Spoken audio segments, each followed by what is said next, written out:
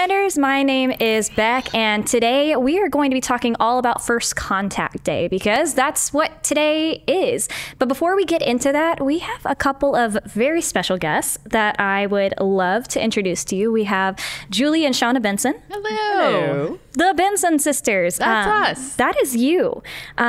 Y'all are sisters. We are.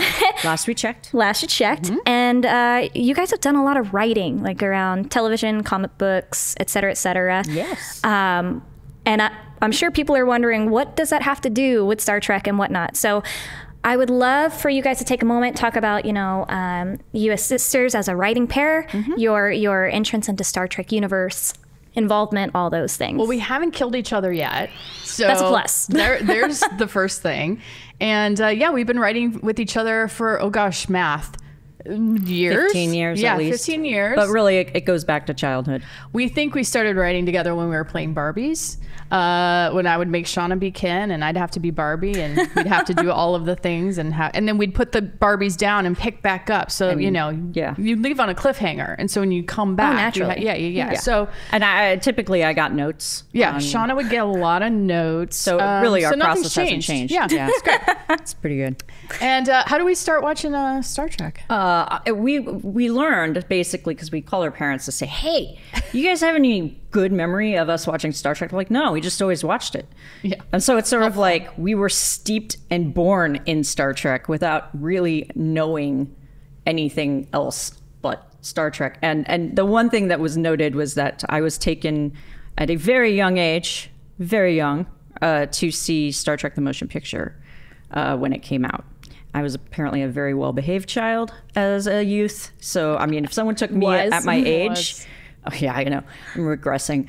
If someone had taken me at my age then to, now to a movie theater, I would probably, raise a lot of issues, with the theater owner of, how dare you allow this people to bring this young child into this movie that I want to enjoy. Yeah. But apparently it was okay for me. But yeah, the memory is that it was always on, and that it was just because the repeats were constant. And when Star Trek: The Next Generation got announced, we were very excited, or at least I was. And I was probably excited because you were excited. I know. And I think I didn't actually watch I watched the first episode, but I missed a few in the first season, at least in terms of my very fastidious tape recording of every single episode. Yeah, see, back there used to be these things called VCRs, and it would be like a tape, and you'd stick the tape in the VCR, and you'd hit record, and you'd record your favorite show, and then on the side, Shawna would write the episode number and the title of the episode. I wasn't recording because I wasn't going to be home. I was recording them and sitting there and editing out commercials. I was pausing every single commercial break. Yeah. So that on my rewatch of episodes, I wouldn't have to sit through the commercials. Get about 3 or 4 episodes on a tape, and then she'd have them all lined up in our basement, and so we could were all you put a little piece of masking tape on top, right, with Sharpie, what it was. Yeah, I can actually show you so you can't record the over list that I created for myself of every single episode title and what tape it's on, and it was all incredible. It was all numerical. So holy cow, super nerd. She was like a super nerd. I wasn't. I had Dr. I watched it too. I had Dr. Crusher on my wall. I actually had a lot of them because I would get the Star Trek magazine and I put a lot of them on my wall. Oh yeah, and I read. You had a lot of Crusher and Wesley Crusher on your wall. Talk about the Wesley Crusher. We're not talking about that. Posters of Wesley. I didn't even know they made I was the right those. age. Okay, I was the right age. Well, a poster probably a centerfold out of Star Trek It was like magazine. a triple fold that you. I remember those. Flatten out. And not of Wesley Crusher, but but it was a lot of those kind of things. And then we started going to conventions really for Doctor Who at the time, but some of them had Star Trek people at those cons. So we were uber nerds. Julie made me a TNG blue jumpsuit season 1 uniform. Rodrun call me. I mean, I was like 11. I made that. I know, wow. and I was like, well, but you would have been about 12. Never or so. sewn since. Yeah. No, our grandmother helped me make the outfit. And I remember I had to get the right blue. Yeah. And so the material, they didn't sell Star Trek uniform material back then. So I had to go to like, you know, the Joann's fabric and look for something that was sort of, I think you ended up getting something that was akin to like sweatpant material. But it's actually worked out incredibly well because I can still kind of wear it. Stretchy. That's incredible. Yeah. It's may resourceful. not be, it may not be a great thing, but yeah, it does have it is very accurate in terms of it has stirrups. You're welcome. Generation. That's right. Needing to have stirrups for the jumpsuit. Accuracy. So you were indoctrinated into Star Trek just from the beginning. Yeah. Yeah, and our parents were nerds. I love it. I respect it. My parents were nerds. My parents are equal like Star Trek, Star Wars fans.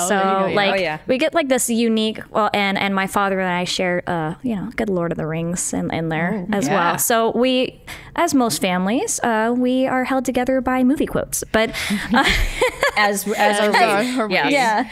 I'm glad we're not alone in that. Yeah, it's like an unspoken universal little thing about nerd families, I feel like. But so you were indoctrinated at a very young age. Yes. Yeah. But it didn't stop there. No. Because even recently, in recent years, been even more involved. Yeah. So I will say that in the lead up to our actual involvement with Star Trek as an official, the series and the franchise, I was writing fan fiction before it was called fan fiction, but I was writing my own TNG stories.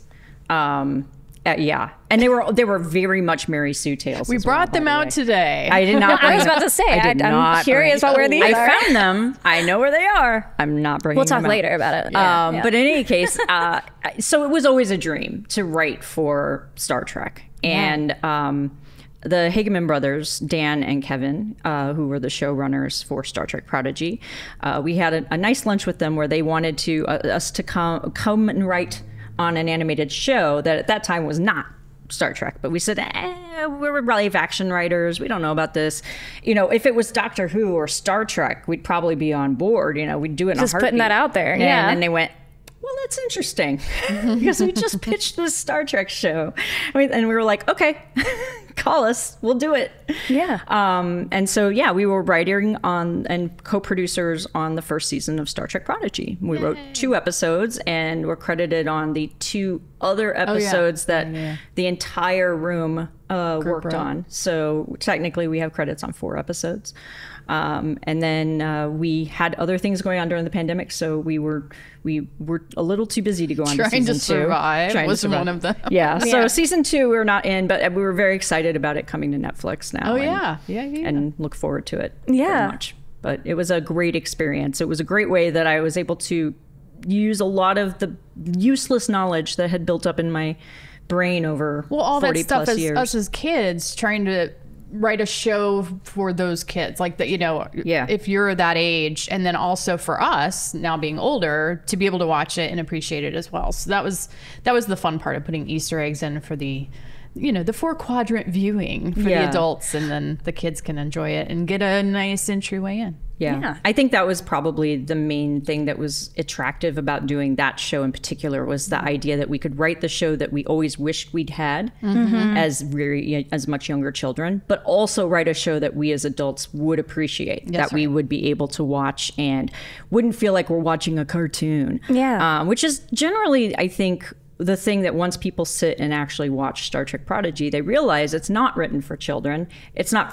Lower Decks, but it is. We're not talking down to anyone. It's really about being an entry point for Star Trek, which has over 900 hours of content now. Yeah. And where do you start? Exactly. Exactly. Where do you start? We've talked before in terms of just Star Trek and entrance into Star Trek. I've only been a part of Star Trek universe for the last 2 years, and only really been, I would consider myself Trekkie the last year. Excitingly enough, as of today, I am almost done with season 6 of TNG. So that's I'm very excited in this current moment. I've been really, because I've been through them. Oh yeah, TNG and Voyager, been really watching those in tandem with one another, because they have some good little what's the word, like crossovers, you know, with Yeah. Q and you know. Yeah, for sure. I So mean, it's a lot been of those were kind of concurrent. I mean, Yeah. the season of TNG, last seasons of TNG were concurrent with Deep Space Nine, and Yes. DS9 was concurrent with Voyager. For a bit. that had started, believe it or not, that had started because we were planning during the 5-year anniversary planning. We were planning to watch First Contact. Yeah. That segue. But we were planning on watching First Contact. And I wanted to go into it being excited. I wanted to go into it being a fan.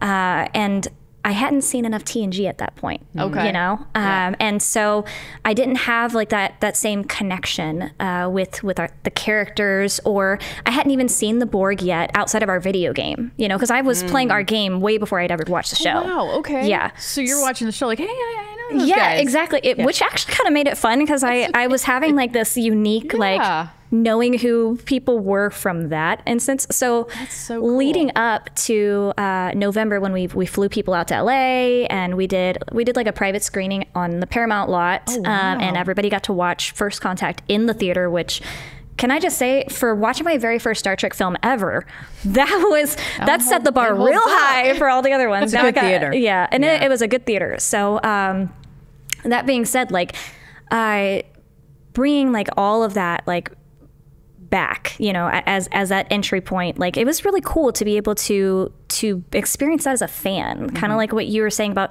you know, finally like having that time to write for and be involved in an IP that you really enjoy. And so but First Contact is different in and of itself because the plot, the story itself about how on April 5th, 2063, literally any day now, today actually, just really far away, really far away. No, but like just the whole premise, right? Of first contact between aliens and humans, specifically, I think in the film, it's Vulcans and humans.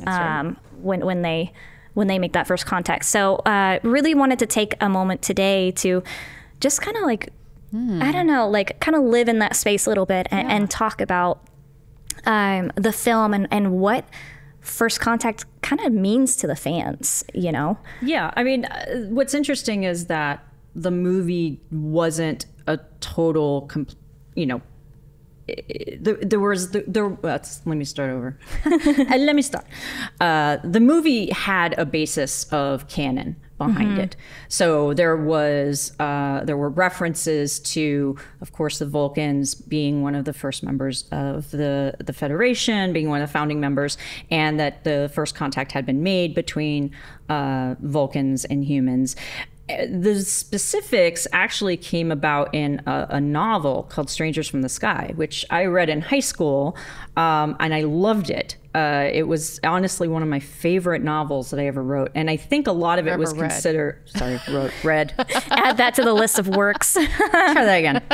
It's actually one of my favorite novels I ever read of the Star Trek novels that existed. It was considered. It was all about First Contact. It was like quasi canon, because it included a lot of canon elements, but a lot of the things that were in the book got solidified even within the movie First Contact, in terms of I wouldn't say the characterization of Zefram Cochrane was the same, but he was a character. But I mean, seriously, that was something that the name obviously was there, but they took for the movie, and I think they really made that a character. They made him a person, and he felt real, as opposed to when they mentioned Zefram Cochrane, who created, you know, the warp energy or warp drive, that he's the statue, and he you know, they give a reference to that in the movie. Right. You know, they talk about how you're not what we expected from what was written, or like what's in the history books. Because the statue, and then he's such a goofball. I mean, it would be like any of us going back in time and discovering, you know, the reality of maybe one of the founding fathers. And we know a lot more about them now as real people, but for a long time when you're in school and you learn about them, they are, you know, faces on currency. and busts in museums. Then and you things. watch the John Adams HBO series, And you go, wow, okay, Ben Franklin really was out quite a there. guy. Huh? Okay. So it's a little bit like that, I think. But the movie, that was a big deal going to that movie when we saw it. Yeah. We saw it in the theater, right? Yeah. Yeah, absolutely. With a group of friends. Yeah, for sure. And it was a Borg. You know, I think our parents were with us too. Oh, yeah. It was a big whole movie thing. outing. Oh yeah. So then, like, your first impressions going into that, you know, how did you? I think our expectations were pretty high because high, and then sort of based on what we'd just seen in the series, right? Because it landed right in that pocket of post Picard. Yeah, I mean, it was deborged. Yes, and the fact that they took that story and they kept the continuity of that and showing the PTSD and the ramifications of having been through that process. That was a huge thing. I think that people coming into Star Trek watching that movie, I think it's actually a great movie for people to see if they've never seen Star Trek, because it's an entertaining movie.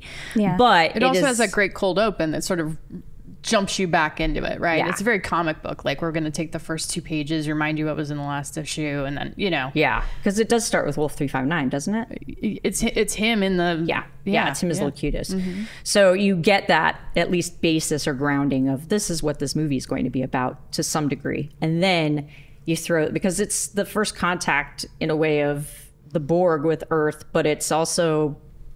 literal first contact. I think what I like most about the movie, though, is just what you said, the fact that there are consequences, like the fact that that butterfly effect that happens, and that you get to see. It's not just, okay, so he was turning a Borg, moving on. Like, you get the, like, the PTSD, and then, of course, the first contact of it all. And that was pretty rare at the time for television series, serialized television. You didn't, a lot of shows, it was sort of incident of the week. Trauma of the week. Yeah, and like, you didn't see it in TOS, really, you know. Spock's brain gets put in a jar, essentially, and then, you know, it's like the next episode. We don't talk about it again. Nothing ever happened. You know, it's fine. He's totally fine. And that was, you know, intentional. Sure. They wanted to be able to show those episodes in any kind of order. But I think that was a really great sort of harbinger for what was to come. The rest of Star Trek, because it really opened the door for DS9 and being able to do serialized storytelling and Voyager and some of the others. So First Contact is something that we talked a lot about in the Prodigy room, of course, because it's sort of the kids, we'll call them kids, first contact with anything, right? They've kind of not been anywhere. So for them, it was a learning process of, like, what are the rules of first contact? You know, what can and can't we do? And either breaking those rules, which is what Star Trek TOS and you know, Next Gen did all the time anyway. It was always about somehow the rule got broken, right? Yeah. And what were the ramifications of that? Right. And what was the procedure? What was the process? A great episode of TNG called Who Watches the Watchers, which was where you got to see Riker and I think it was Deanna Troi. Like, they're both embedded in the society in preparation. They're doing the research for first contact. Are these people ready to be you know, reached out to and you know, introduced to a larger universe. And that stuck with us in a way we didn't know, because a couple years ago we wrote a pilot. It's not Star Trek related at all, but it is about first contact, but from the aliens' POV here on Earth. And so there's something in that we kind of took from the movie First Contact of, like, what was it like when the Vulcans, you know, first came down, and so it somehow it still is in our writing, even if we're not doing Trek specific. I still feel like that is a huge story that can be told at some point, because Enterprise, even the series Enterprise, came after that. Right after that first contact moment. First Contact, the movie, gets you right up to that moment where the Vulcans land, and then that's it. That's all you see. So the sort of in between that, how did all of that coalesce, is a story that I think is still out there to be told at some point if somebody wanted to. We'll do it. All right, fine, we'll do it. Twist my arm. No, I found it really impressive, like, going in as somebody that was witnessing all of it for the first time. You know, just how the writing was done to just kind of wrap everything in together, you know? And especially going into that point, I hadn't seen the follow-up episode that comes after the fact. Okay. Right. So for me, I went from, you know, the lead up, watching the movie, and then picking right back up. And it felt great. really cool, really natural. Like, I don't know. I felt like I was watching it as intended. It worked. It was organic for you. That's really cool. Yeah, it was definitely doing something that the Marvel Cinematic Universe figured out years later, which was how to integrate a TV series with a feature film, but just kind of going the other. Yeah, it's almost like it in some ways was setting like a, I don't know, like not quite a precedent, but like an example. There weren't a whole lot of those. Yeah. No. There weren't a lot of, I mean, X-Files is the only other one I can think of where there was some kind of And that was only thread. the overarching story about his sister and cigarette smoking man. There wasn't any sort of continuity or serialization that they took to those movies like Star Trek did. Yeah, no, they had treated those movies as episodes, like standalone episodes, as opposed to it featuring too much of the lore. Yeah. Whereas this First Contact really did sort of require you to know a little bit about the lore, or at least in the beginning, not lore the character, obviously, but at least. I love that I understand the references now.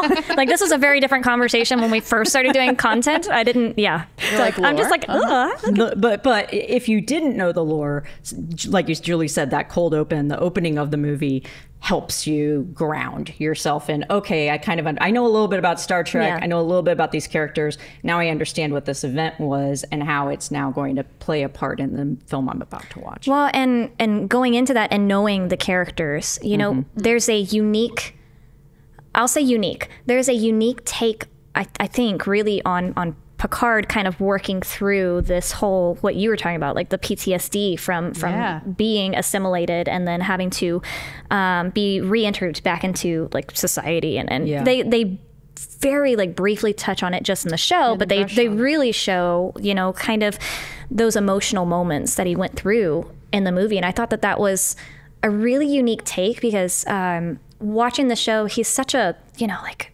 I don't know, like an immovable, sort of, or he's an immovable leader, captain, you know, and you really see these moments of struggle, on the screen, humanity, and it almost, I don't know, it helps you kind of connect in a different way of he's human. He doesn't always. Yeah, the captains always kind of come across as like, you know, especially Kirk, like we're doing this and this is how we're going, and I have to take the lead, and you're like, okay, great, somebody's in charge.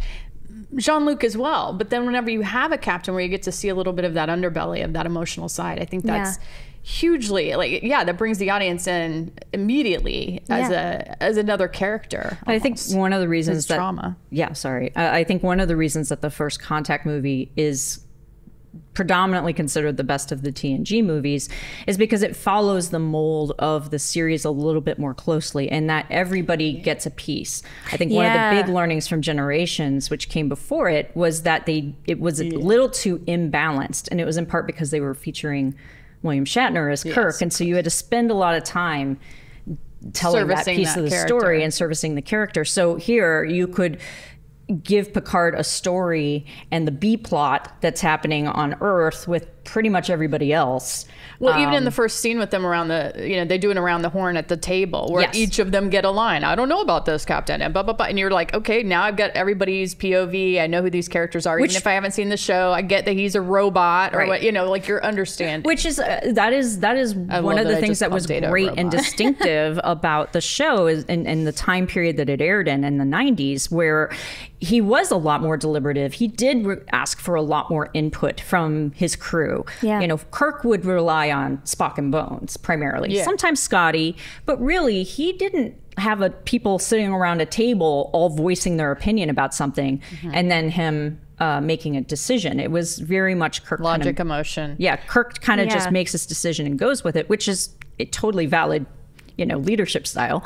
But there was something interesting about the fact that Picard was a lot more of a mediator and a deliberator. Yeah, that actually has been a thing that I've noticed, you know, through watching and just kind of looking at the different, I don't want to say captain styles, but captain's maneuvers or something, whatever. But, you know, I was watching TNG and Voyager at the same time. Oh, yeah. And Janeway has a lot of similarities to Picard, but also very different in terms of that sort of thing. You know, I feel like, you know, Janeway has always kind of been like, I know what I'm going to do, you know? Yeah. Whereas I'll hear you out. I'll hear you out, but I've kind of made up my mind and I can be reasoned with later, sure. Whereas Picard has always, at least in all the episodes I've seen, he's always done that. Sat down. Crowdsourcing a little bit. Yeah. He's very open-minded about what possible decision to make. Yeah. You like that style better.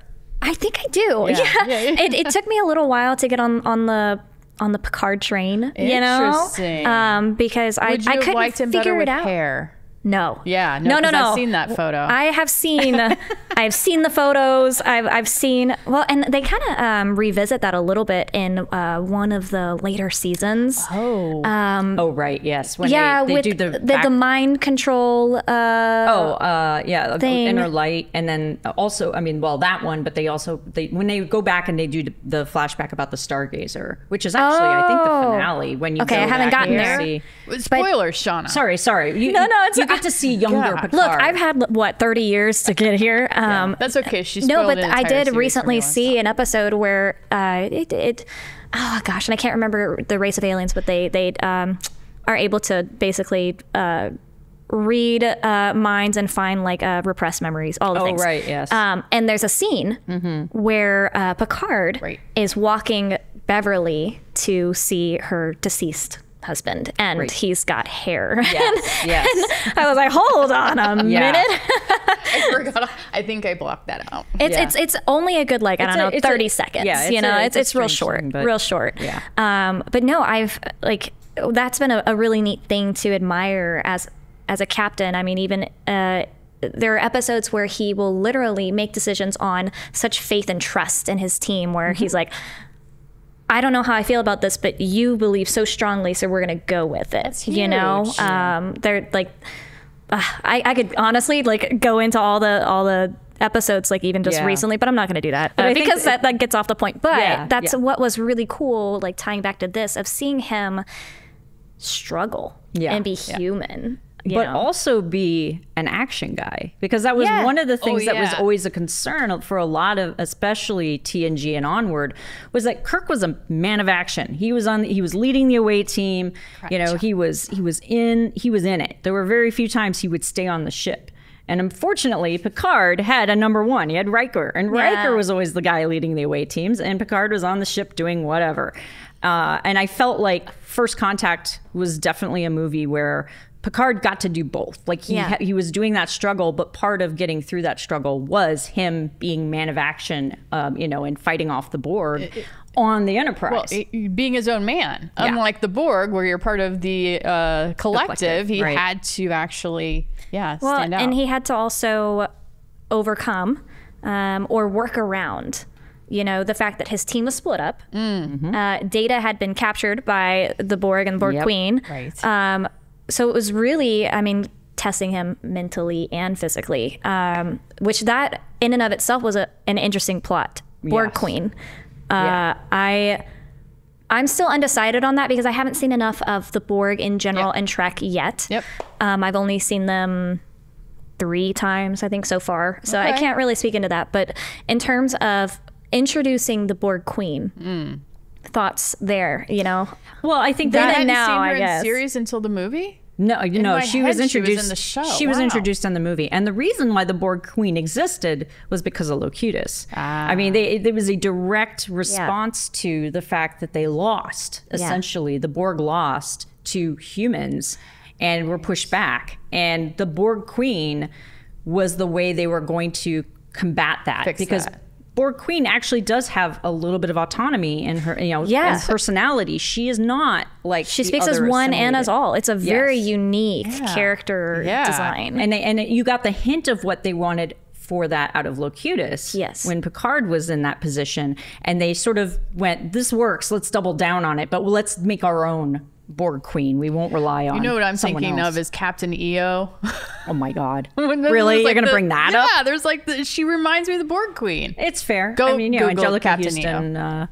Come on, Angelica Houston with nails, and she's hanging around. And, she definitely was hanging from the scene. I'll add that to my search after the fan fiction talk. For sure. Yeah. But that I think that was what made that particularly interesting to everybody, was that the Borg Queen was a bit of a contradiction for the Borg, and yet it made perfect sense for the Borg. It was that unique hive mind mentality in a sense. But a hive has a queen. Exactly. So it made sense, but it felt, it was different. It was different, but it, like you said, it was contradictory. Yeah. But also made sense.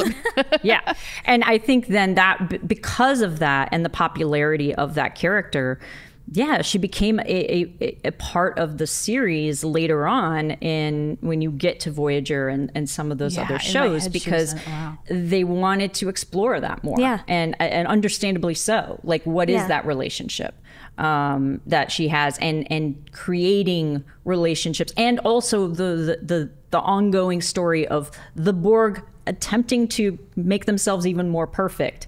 And overcoming their own threats and adapting to their own threats, the things that threaten them more than because they hadn't had any. They hadn't had any threats until they kind of met us, and then then you found out they had some other Which, ones when too. they originally met us, they didn't consider us a threat at all. They just Not at ignored all. our existence. Yep. You know, we would walk by and they just not even. Which is pretty much how I feel any alien race making first contact with Earth is gonna be like, these Neanderthals, like, what are they doing? They still got gas cars or something, you know? Like, Yeah. No, and Q being the instigator of that, and really setting that all into motion in Q Who, I think it's the Borg episode. Where he throws the ship. Literally throws it into them into where the Borg are, and introduces the Borg to the humans decades before they would have normally come to find. So Q is responsible for first contact with the Borg. Yes, absolutely. Because that was first contact with the Borg. So he definitely didn't follow any rules. Of first contact. I didn't even think about that. About how technically this all boils down to Q. Q. It was interesting. Yeah. I think playing the God. Borg would have found humans eventually, but without the foreknowledge that the Enterprise gets from Q interfering, they were able to take that knowledge and prepare. So when even though we weren't 100% prepared, when the Borg finally make it into our solar system, or at least into our sector of the galaxy, into Alpha Quadrant, then there was at least some understanding that, we have to have our shields modulate so that they change frequencies. We would have been dead in the water, and in order to withstand some of the attack, because they will adapt the second that and our phasers and all of that. So they were thank able you, to, Q, is what we should be saying, because he created a problem, but also provided a bit of a solution. Yeah, there you go. I mean, it is interesting. It was that episode, the actual episode where Q, throws human race at the Borg, makes you feel so small. Right. You feel very powerless. I say you, but I mean, I felt it with them. Okay. Yes. So the cast, the crew, they feel so helpless. Like they recognize this is not something that I can do. Yeah. And it takes Q intervening again, to pull them back out of it, right? Right. And I if think I remember correctly. Yes. Yeah. He did finally save their bacon and get them out of there. But it was, the pilot of TNG was all about Q telling humanity to look in the mirror and maybe, take it down a notch in terms of, your feeling that you've got this. Yeah. That you know how to explore the galaxy, you know how to make contact with alien races. Honestly, we've even made some strides with the Klingons and Romulans, our primary, antagonist. Klingons are even now tacitly part of the Federation. And they don't feel like we got this on lock. They got this on lock. And Q comes, I'm going to judge humanity. And so you get that from minute one in Encounter at Farpoint. And then he comes back and he says, you know what? We're going to test you a little bit more. Yeah. Let's go put you up against something that I know you can't beat. Right. And that's the real test. I think I can't recall the end of the episode, but my recollection was that he was impressed that humans were able to do as much as they did, but we were gnats. Like they would have been defeated. And they ended the episode realizing this. And so when we see them again, by this point, that it's not their first encounter, right? Or not their first contact. Yes. And so that they go into it with a little bit more of an idea, and then face the challenge of Picard being assimilated, and then later on you put the actual first contact film And then after the fact, that opens up the door, kind of like what you guys were saying, to the Star Trek universe in general. It adds a different storyline. At this point, I think by the time we see them the second time in TNG, scientists have actually already been studying the Borg for this long because they had that initial first contact. Okay. And then you know, the tie-ins with DS9, the tie-ins with Voyager, you know, it just automatically expanded the Star Trek universe just from this one plot. This one moment, which is a very kind of unique thing about, I think, just Star Trek in general. They do a really good job of just kind of touching and reaching all the things. Well, and consequences. Everything. And that was something we brought, cause and effects to Prodigy. You know, we did a first contact storyline tied into that. I think it'll probably play out more in season 2, but that idea of all of this happened, all of what the diviner was doing was because of a failed first contact, in his mind, failed with his own planet, you know. So first contact's extremely important, and the residual effects, you know, affect not just that time period, but all of time if they have the ability to time travel. So it's a huge deal. I think about it a lot, like, what would we really do? Like, how would we want first contact? Like, would you want the slow burn of first contact, which is like, oh, we think we got a little radio signal, there's a little something coming in. So like you get the idea that maybe we're not alone, and then you can let that trickle into society, and then you start building on that. Like, how much time do you need? Or do you just want the Band-Aid ripped off of like, oh, here they are, you know? Like, I don't know what's better. I don't either. I really think about it a lot. And they naturally, I mean, they talk about it a lot throughout the series, because kind of like, well, in the film, you know, the Vulcans, you know, visit, and I think they're essentially like, they were just kind of waiting until we got to that point. A little undercover. And then I feel like they really set the precedent. I was going to say, contact. because then that same theme is carried throughout the series of like, we watch these societies to see when they're ready for first contact. So it sets up that precedent as well. And sometimes they're ready. Right. And then other times they're not. Not ready. They're super not ready. And the FTL travel, right? The faster than life, it was the impetus for when they'd make first contact, right? But was that because they knew if we had faster than light, we already knew there were other aliens out there, there were other species out there, or it was just that we were smart enough to, okay, we can let them in the cool club. The technological. It was more about the technology. Yeah. Recalling that in the timeline of Star Trek, there had been a huge war on Earth. And so they were living basically in a post-apocalypse. Yeah. And so it was very much driven. You have to think about the time period and the context. Yeah, now I'm thinking for of movies. The 100. So there was like, okay, the context for the movie is that it comes out in the 90s. There's a huge emphasis on global warming and on, you know, destruction of the Earth, and what do we do if we basically destroy our own planet. There was a lot of... Have we answered that? And no, of course not. But that, you know, that idea that this guy is going to tinker around with using this energy, and doesn't have dilithium yet, but he's got, you know, a lot of other things at his disposal, and he is able to make this work. And the caveat, of course, of the movie is, could he have done it without the interference of a few people from the future? Hard to say, because it's hard to know now. He'd been sitting at a bar and he was off. But it was in history. Yeah. And that part wasn't mentioned in history originally. Right. So it once again, the door is just... It's the timey-wiminess of it. Like, wibbly-wobbly, did he do it by himself the first time? Or did this always happen? Did he always But it is have interesting to just see the setup, happened. the scene of you know, you get to... I'm not going to call it settlement, but you get to where they're at, where the humans are at on Earth.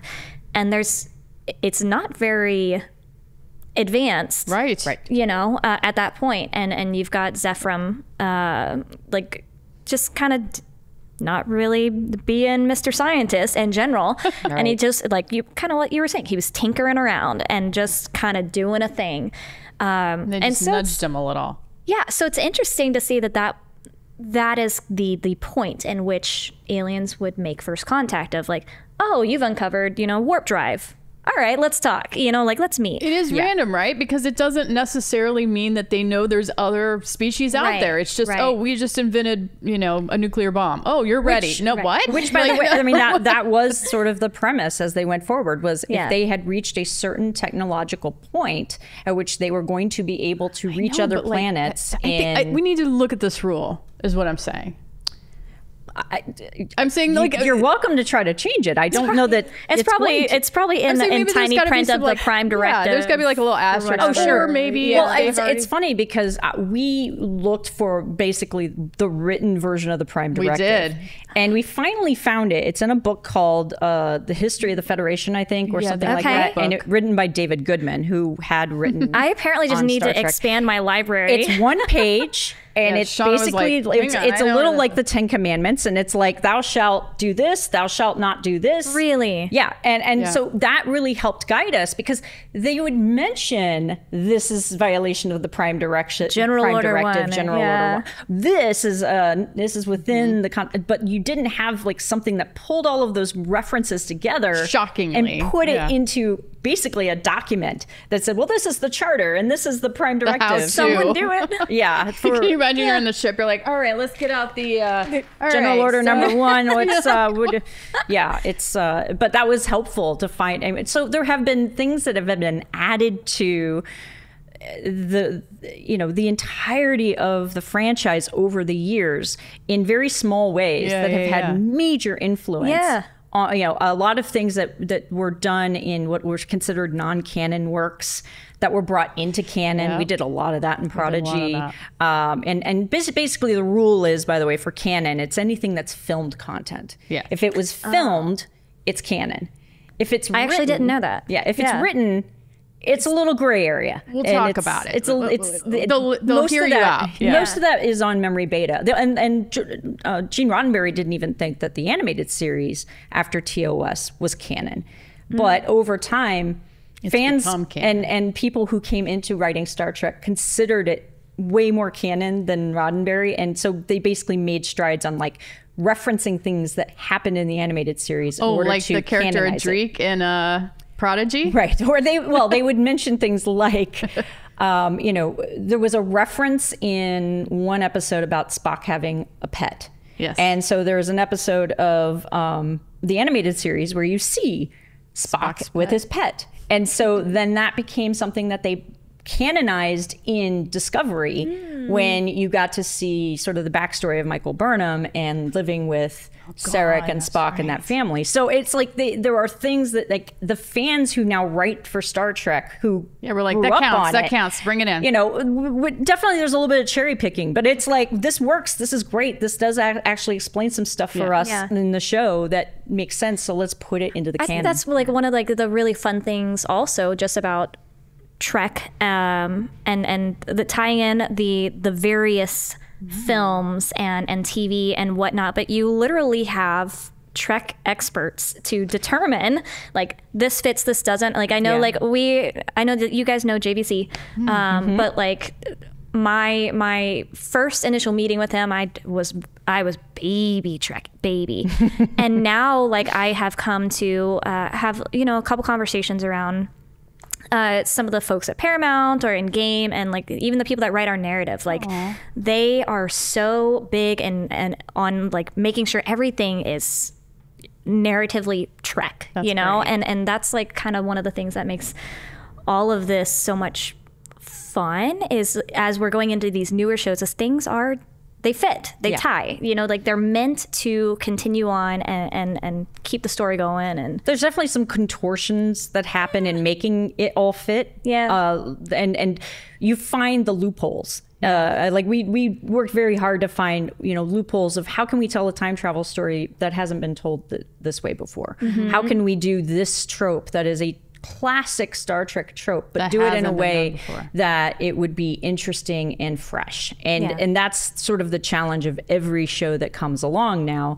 Starfleet Academy, whenever it comes along, it will have the same challenge of how do I tell these stories or these types of stories without it feeling like I've already seen this one. The great news is that you lead by character. That show always is led by always character. Leads by character. So, and I think it's also the fact that the term is world building. Like, it's not world built. Like, we're still going. We're still building this world. Well, so. and that was, I think, the advantage of Picard jumping ahead in time. You absolutely. know, and just saying with, you know, time has passed. Great. So it has physically passed, and I did that. You know, they did that with TOS, but they gave it a much bigger time jump between TOS and TNG. Yes. But you know, you still wanted to be able to use Picard and use other characters, so we're giving it the 20, 30 year space that it has been since you last saw these characters, and actually playing that through and seeing what just that is. viewers are more savvy in the we're used to. Get some words out. Viewers are more savvy. We're used to serialized storytelling. We're used to being able to jump around in time. We expect those sort of big leaps in storytelling. I don't even know what I was saying. Yeah, no, that's. I knew you were saying yes. The audience has been trained. So the audience has been trained, whether it was on Star Trek or any other show, over the last 30 years. Yeah. You get trained from watching Big a thing. swings. That's the word I was looking Yeah, at. it's not just Law and Order being the case of the week, or you know, Planet of the Week in the case of Star Trek. You can tell ongoing stories, and people want that. That is expected in a lot of ways. And if you drop something like, oh yeah, I used to have a pet and it's Spock, I am going to 100% expect in that season or another season, you are going to show me an episode where I get to see the pet, or we refer to the pet, or I see a photo of the pet. Like, you can't just drop little nuggets and then just leave them. Or if they did, we fallow. pick them up. We pick them up in a different show. We will use it. I vaguely remember this being mentioned. Well, it's you know, Picard has the fish in his ready room. I didn't know that for the longest time, and then somebody mentioned it. And now every episode, like when he walks in front of that area, I look to see if I can see the little tigerfish, like not is it tigerfish, lionfish. It's one of those. Pretty sure. Yeah. So someone will fact check that. We'll have to double check. I don't want to speak incorrectly. I'm pretty sure it's very pretty. I'm pretty sure it's a lionfish. It is. But I like we kind of got on that. We kind of got on that, like talking about you know, when, like the pivotal moment of when the Vulcans decided to make that first contact, and and we got into the whole thing. But kind of going back to that, you know, obviously it's a pivotal moment in the film, and it sticks out. On a, I guess, less serious note, were there other like moments that you can recall in the film that just kind of really stick out to you? I know, like for me, seeing Deanna Troi in the bar with Zephram was a big one for me. Like, I just thought it was, what is it? Like, we don't have time to talk about. We don't have time to talk about time. Yeah, you know? we don't have time to talk about time. Yeah, it was. We're out of time. Because I mean, they're used to drinking synthahol, which doesn't get you drunk, right? And she's drinking real tequila. That was the greatest. And getting hammered. Yes. And you know, so you get to see an element, but that character that works because you know that character and how really mentally controlled she is. Like she has control of herself. So to see you don't see her like upright, see her really let loose. Do they explain did they explain that in that scene? Like what that's why or do you have to kind of know that? I think he alludes to it. They just assume that anyone watching is going to, it's a woman drinking, she's getting drunk. Like, but to know that extra level of like, they don't get drunk in the future. Like, that's cool. Yeah. Or there are ways, but you have to kind of go outside that little deep cut. Romulan ale, maybe, you know, some Klingon blood wine. Those things are not synthahol. Federation is synthahol, you know, and that's kind of their deal. But like, that is definitely a great moment. I think for me, one of the best moments in the movie that I always think about is when Patrick Stewart and Alfre Woodard are in the ready room, and they're having the conversation about the future and about the Enterprise. And this is really the vulnerable moment for him, too, talking about what happened to him. Yeah. And she is of the past in his you know, timeline, and he is telling this person all of these things that are going to happen, and it's terrifying, and you can't help but put yourself in that position. Like, how would you feel if somebody were saying this if somebody came from the future? It's all over her face. It's so great. Yeah, I mean, she's so great in that movie. But it does Lily. I couldn't think of her name. Her character name, Lily. So it's Lily and Picard talking about it, and having that really intimate moment before then things go really crazy for the rest of the second act and into the third act. So that to me is it's a quiet moment, but it's one that I really It's a love. powerful moment. Yeah. Those work. I don't have one to add. What? I don't Not have a one to single add. moment? Not one that just sticks out and you're like, trying oh to man. think of one. Here, I'll give you one. Tell me one. Data. I was gonna say, I knew you were going to say about Data. Data getting the patch of skin. Yeah. Right? It was so gross. It's gross, but it's interesting. yeah, right? he gets the pain sensors Yeah. and, but and it's everything. They flip on that in motion chip. I'm such a Data fan, so I'm like, I know, but it's but like, it's cool. there's a little body horror to that to me. I don't know. Probably wasn't my favorite. I don't know, but like you're also witnessing in that moment, as much as an android can want a thing, he's always wanted that. Yeah. So he's literally being faced with that choice of like I've always wanted to be human, and this is the closest I can get, and this Here it is. This here Here's it your is. chance. You know, so it's an interesting moment of it's creepy, but also that's all he's wanted. Yeah. He's wanted emotions. He's wanted to feel. That's a good one. I would say the introduction of the Borg. I'll say introduction now because in my head she'd already existed. But you're right. That was her introduction, the Borg Queen. Yeah, that pivotal moment where she coming is down. coming down or amazing. whatever, lowered down into her. Insert Captain Suit. EO clip here. Yes, just Just saying. no. Now I really do have to go look really that is up. similar. But It really is similar. sorry, I will admit it. But yes. Yeah. But it is because it's that idea of what can be more terrifying than the Borg? It's the Borg with someone who has the Yes. ability to It's strategize. And you realize how great a threat he is in that. And I mean, Data's kind of always been a threat in a sense because they kind of go through it in several episodes of him being compromised in a sense. But you really see it in the movie when they take him. He's such a damsel in distress, that Data. That Data. But I mean, he gets a great amount of character development over Yes. the years. More than anyone, I think. I think besides, I mean, He's always learning. Oh my God. he's always learning. I mean, that character was ripe for giving him a lot of evolution over time. But I think that they were more successful with some characters than others. But I think at least for First Contact, you got the feeling that everybody got serviced in some small way. Yes. That everybody had had a at least a storyline. good moment. Yeah. I'm always going to believe that they do Dr. Crusher dirty most of the time, but I still find that, like, even in that movie, that she gets a little bit to do. I do feel like, total side note, I did feel that like the first couple seasons, well, granted she wasn't in the second Even in the season, second season, but when they bring her back, especially seasons 5 and 6, she gets a lot more Yes, of, to do. to She do. gets- Yeah. So it comes around, but We'll have a Dr. Crusher conversation should. later. 'cause I think she's- we should. She's definitely my space mom. I've started to become a Crusher fan. Space Mom. She's my space Yeah, mom for sure. she's a good space mom. No, I mean, there's a reason my hair is kind of reddish. I didn't realize honestly, you mentioned Crusher earlier, and I wondered, does this have anything to do? I don't think I knew consciously, but I always wanted to be a redhead. Hey, and because redheads I have loved fun. her, and she had deep, dark red hair in the first season, Yeah. like super red. And I talked about hair 3 times in this podcast. I know. Not podcast. What Technically, about this is technically we didn't film some of them. yeah. But you know, the color changed over seasons. Like it was light, it was dark, it was strawberry blonde. You know, it was this, it was that. And so I kind of, I think, have taken that over time, and I've done that because I think so. I've had a lot of variation. We gravitate towards certain characters. Yeah.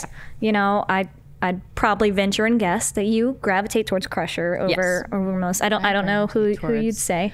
Well, TOS Bones, because I thought he was just the funny one. He was sort of cantankerous. And then TNG, I probably... no. Yeah. Okay. Yeah, probably... I was going to say like Tasha Yar at first, but then I was like, well, you have to lose a few Tasha Yars to get a Worf. So...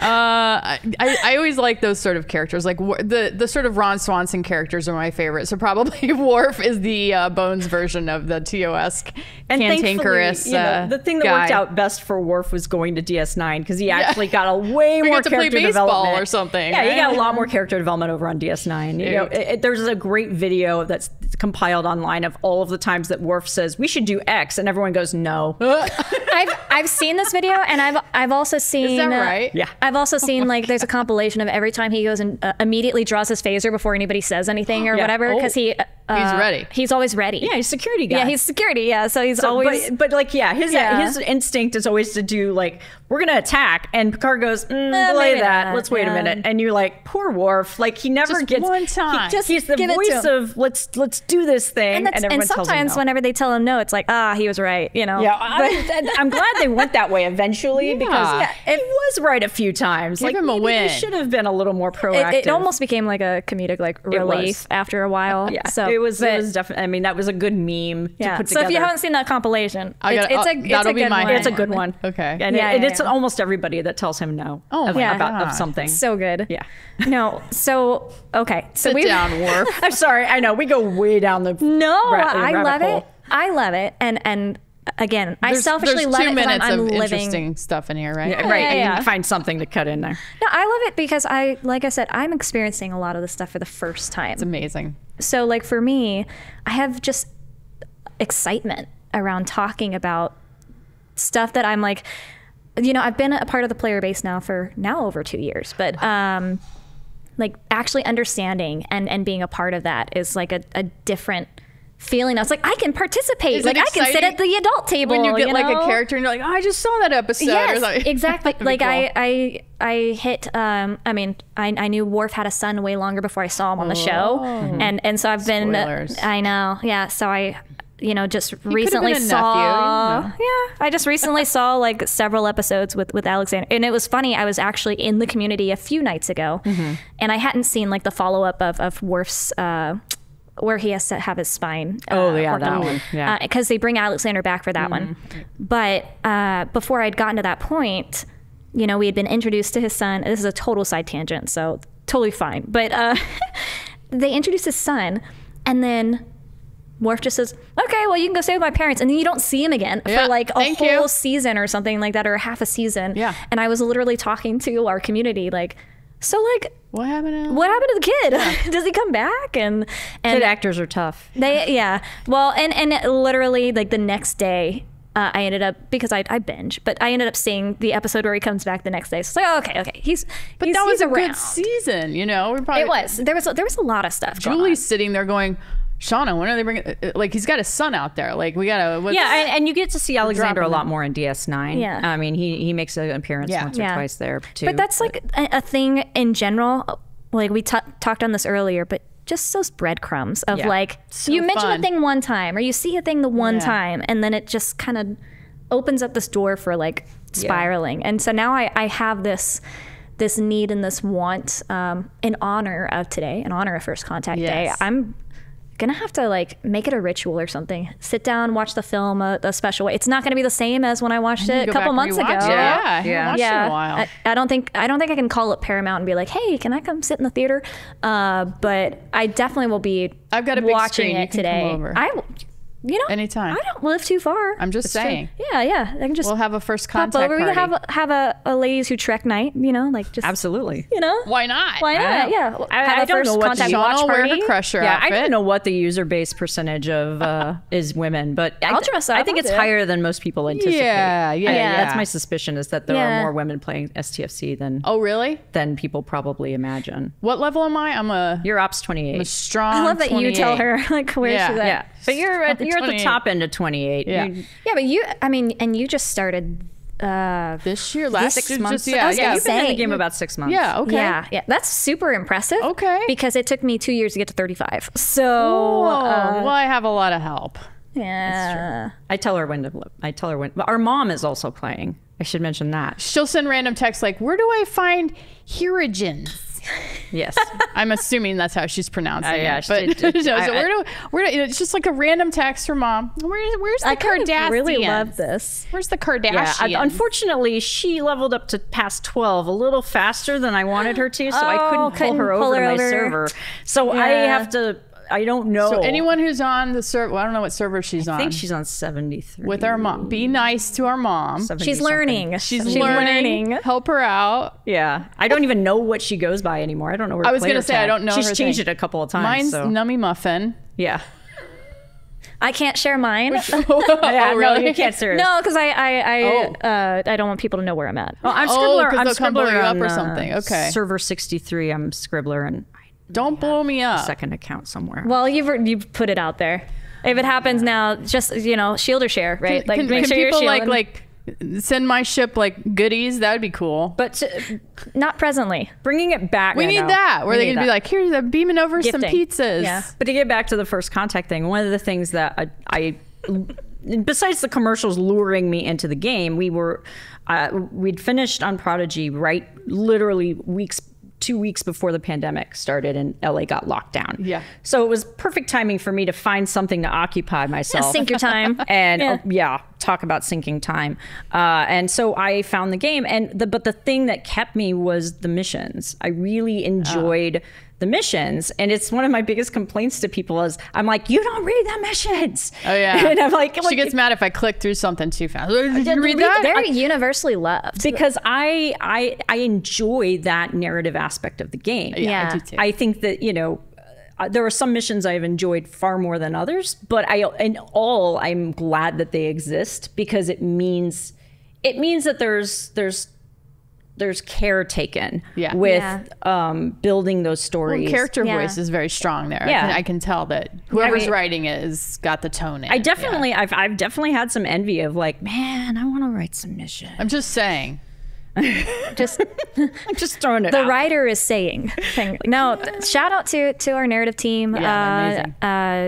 Brian. I don't know if you've met Brian, but he did come out to Comic-Con this past year. Oh, Yes. cool. Okay. I think I did. Maybe we'll meet him this year. Yeah, and him and his team, they do a fantastic job. We are actually going to do, based off of just community demand, actually, we're going to sit down with one of the teams on Narrative, or one of the team members from Narrative, to talk through kind of that process. Yeah. Ooh, that would be great. Yeah, I'd love yeah. to learn So that. That's actually coming next month. or Mention so. pizzas and Prodigy, and let's yeah. see what they Pizzas can and fit Prodigy. in. Yeah.